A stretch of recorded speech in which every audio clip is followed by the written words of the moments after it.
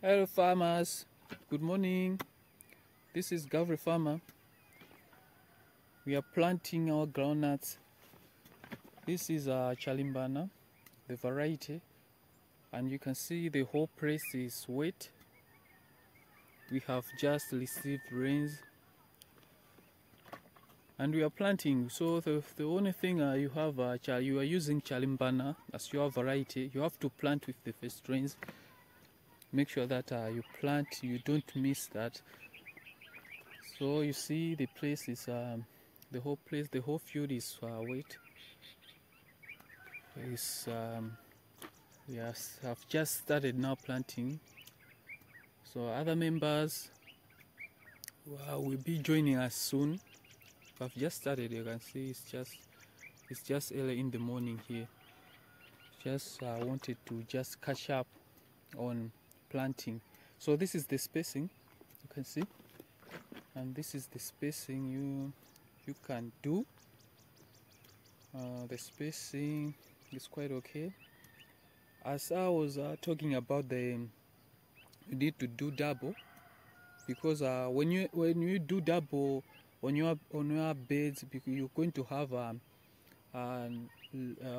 more plants on a small piece of land. So that will also give us a high yield, will give us more harvest, more yield, because we're having more plants on a small piece of land, as you can see. But when once you choose a single row on your beds, it will give you less plants, so you cannot reach the target. You can have you're going for 1 acre, you're going for a hectare on that. So you see the place is wet. So this is the best time, and this is the right time to do so. It's just we just entered into rain season. This is I think it's second week of November. We are planting. Hope it will get better. It will just get better. So that's how you can do.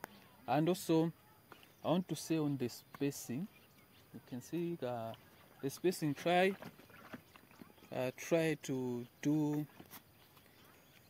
You choose 10 centimeters apart from one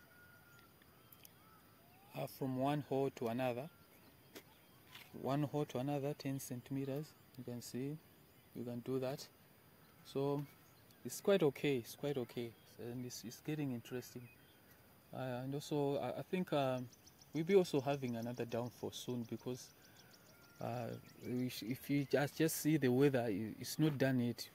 It's just the beginning of the rain season, so they just have to do that to get yourself to choose the right spacing.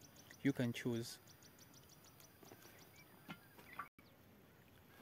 And also don't forget, on each hole you have to put one seed. As at the beginning you can see we were putting one seed. Put one seed on each hole. So this is I've just collected some of the Chalimbana seed. It looks like this. You can see it's a good it's a white. It gives a white. The others is red, but this one is white. You can see it looks like this. This is Chalimbana seed. So what you do is we are not putting inoculant. We are not putting that, but we just know that because I have worked much on my soils, I have added the manure, the biochar. You can see it. I can put it down here. You can see the manure. So I've tried to work on my soil much. So I'm not going to use yet the inoculant. I'm not going to use those, but I've just already worked on my soil. So it's quite well. It's looking well. So this is the advantage. What you can you have an advantage when you set your time and working on your soils, and you get you boost maybe double or more than that on the yield. So watch, that's how you can do. So this is quite interesting. It's looking fine, and just hope it will get better. Let's just hope it will get better. So it's early in the morning. Just wanted to catch up on planting groundnuts.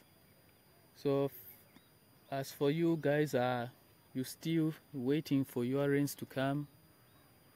You have time to work on your seed, maybe also to work on your field, so that you get the best yield. You will boost your production.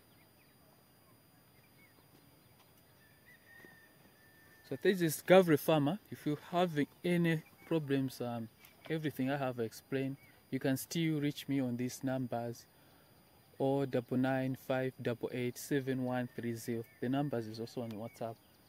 Or just subscribe Gavri Farmer to get more organic videos, more farming videos. Stay blessed, stay organic. Thank you.